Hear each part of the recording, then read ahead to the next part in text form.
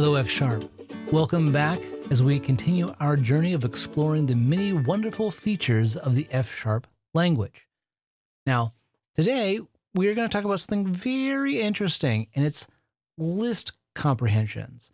Now, I've actually used these and didn't really point it out, and so today I want to spend a little bit more time diving into this rather interesting feature of the F-sharp language. And I'm only now starting to use it a little bit more and thinking about the implications of it. And it's funny how much I used it and just never thought about it. And I think that's actually one of the great things about the F-sharp language is that you could actually be using a really powerful feature and not realize what you're doing and using it successfully. And so what I'm hoping to do is to kind of like pull back the curtains just a little bit for you and say like, that's interesting. I didn't realize that was there. And so list comprehensions. Now, something that you will probably see quite often is something like, hey, I want to create a list of elements. And so, hey, 1 to 10, right? Or 1 to 5. You know what? Yeah, let's do this. 1 to 5 elements. And I go ahead and do that. And I get X. I'm going to go ahead and move this down to the bottom. This could be the better place for us to see this. Come on. I'm just going to run it again. See? Yeah. 1, 2, 3, 4, 5. Great. And so what we're saying is here, like, hey, generate the sequence of values from 1 to 5, and I want to put those elements into a list. That's what we're doing here. Great. Wonderful. What happens if I only want the even numbers, though? Well, I mean, fortunately, we could use a stride. So something like that. So let X equal to 2. No, I can start with 2 and then go by 2s up till 8. I could do something like that.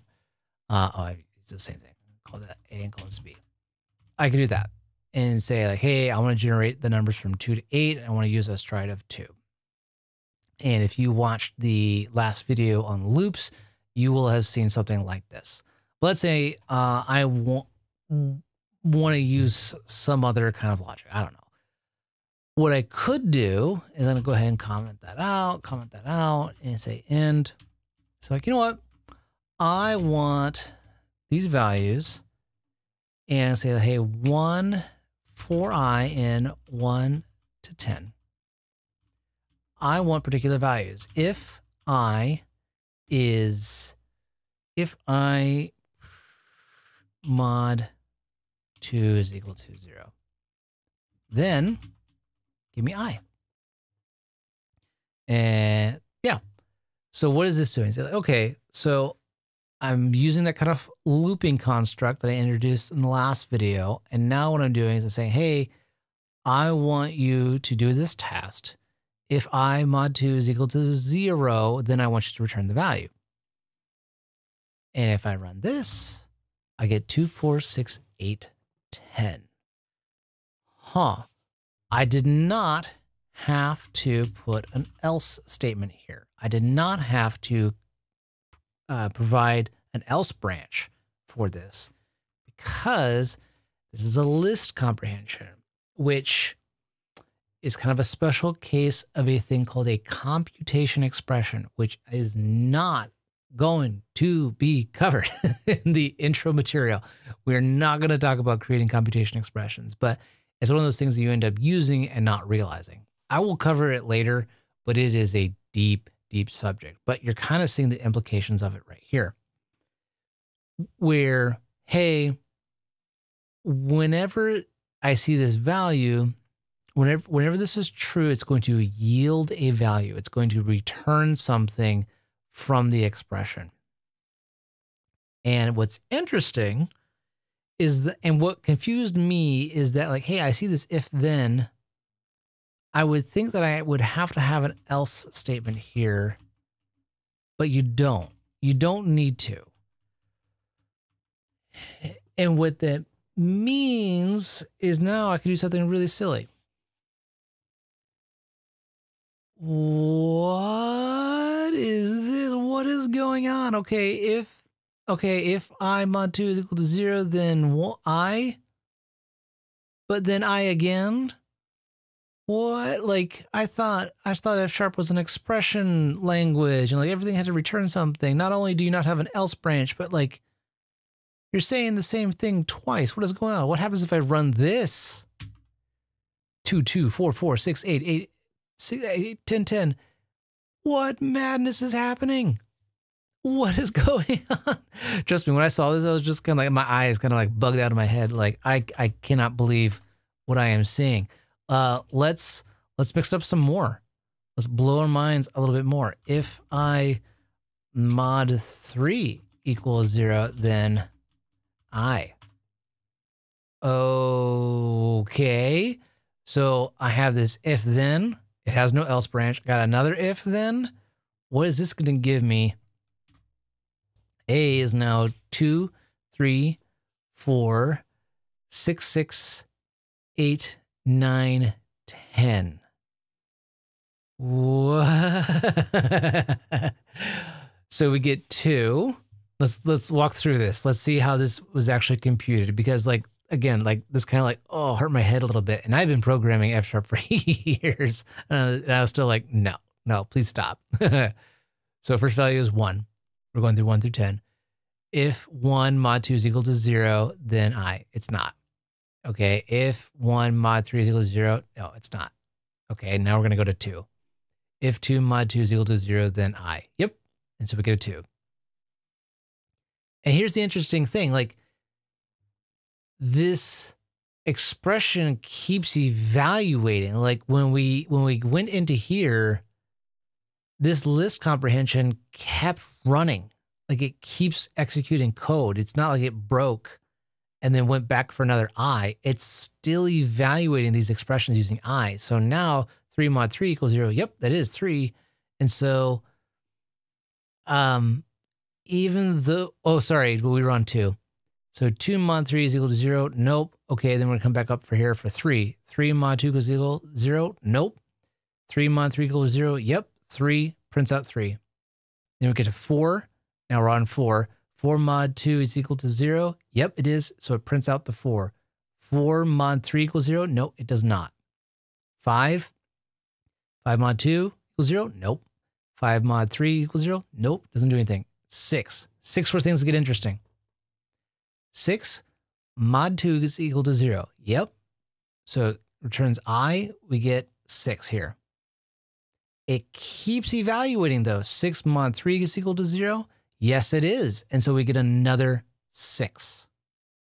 So what happened here is that just because we yielded a value here doesn't mean the rest of the expression stops. Just because the rest of the computation stops, it keeps going. It keeps evaluating. And so we got another 6 here.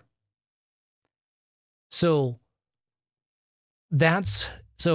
this was just like, what is going on? And so think of this, the way to think of it, the way I suggest thinking about this is when you write this logic, say I want to generate some values and then I'm going to do some things, this will yield, it will keep running. And even if for a value in what you're iterating through 1 through 10 doesn't yield a value, that's fine. Because really what this is doing is it's like I'm giving you an expression and I'm wanting you to evaluate it, and it is periodically going to yield values. It's going to return values for you. And I want you to put the results of all those yields into a list. That is essentially what you're asking for F# to do here for you. Kind of mind-bending a little bit. And this is really powerful. This allows you to do a lot of really cool stuff with something really simple. Oh, and by the way, we're not limited to just 1. So let B equal to 4i in 1 to 5. I'm going to keep it low. Do. And so, you know what? 4j in 1 to 6. Do.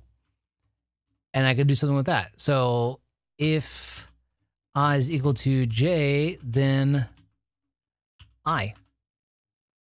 So now we have this nested for loop. It's going to go I 1 through 5. And then nested in that, for each I, it's going to go through all the J's, and wherever it equals, it's going to return. So what is B here? It's 1, 2, 3, 4, 5. I mean, that's kind of dumb. But let's make it a little bit more interesting. I'm going to put a print statement in here. So print function. Yeah, that was amazingly silly. Just to kind of prove out that we're doing here. And I'm also going to put a No, I'm going to put this down here. So value of I is equal to, and I'm going to interpolate another thing, J is equal to, I'll put J in here. So it's going to, for each I and J, it's going to print out just so that we could prove out like, hey, this is actually doing something, but it's only returning when I is equal to J, which I know is kind of silly. But what we can see now is that what this looping structure looks like. It's like, hey, for I, 1, J5. Oh, I didn't quite capture everything. Okay, this is the very beginning of it. 1, 1, 1, 2, 1, 3, 1, 4, 1, 5, 1, 6, 2, 1, 2, 2, 2, 3, 2, 4. So it is going through all the values, but at the end of the day, these were the only values that this expression actually yielded.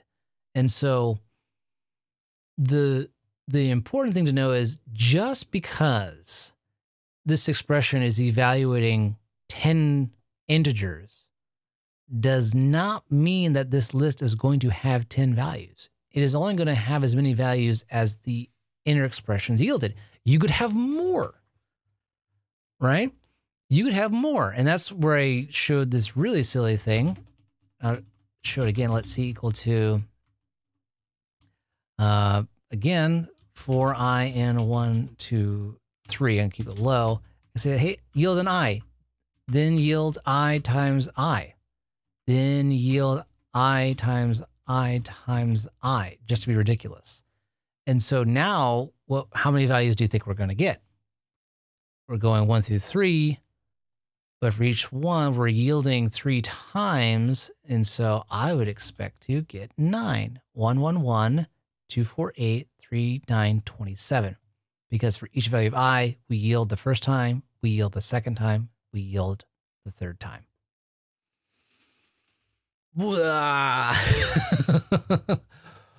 Okay. There's another thing I want to show you. So this has been yielding single values. Each time we yield a single value.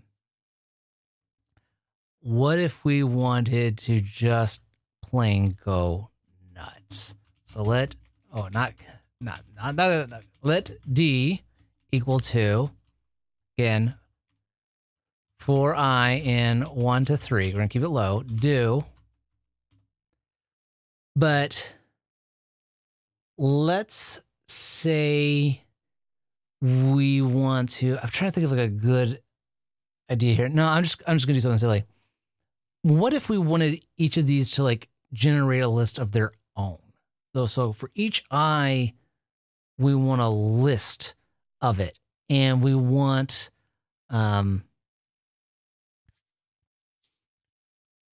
it to be the values from I to 3. So 3. So right now, D is returning a list of lists. So it's like, okay, for each I, it is going to then create a list for that I of values from I to 3. So, okay, what would we get for that? Okay, well, we get a list. That list is made up of lists. And that first list is 1, 2, 3. The second list is 2, 3. And the last list is 3. But let's say we wanted this all as just a single list. What if we wanted the values of 1, 2, 3, 2, 3, 3? What if we wanted that?